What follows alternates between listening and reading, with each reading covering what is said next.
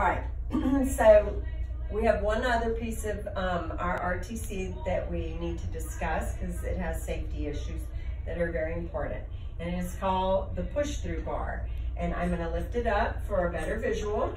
You can see that it probably has a swinging effect. So, a couple things. It can be sprung as we have it now from below and/or you see these two eyes. There, you can spring from above. We don't have that adjustment in place now, but you can do teaser arm work with the upper connection. This and the low, with the low springs, would be more footwork, leg work, stuff like that.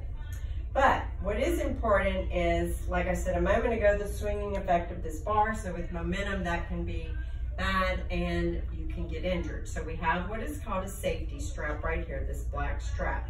And it's got a big clip and some little loops where you can connect the clip to the loops. So without fail, you always want this to be clipped, no exceptions.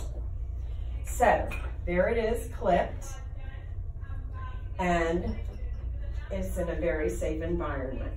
So that's the important factor of this, is mainly the safety, and there's no arguing about it.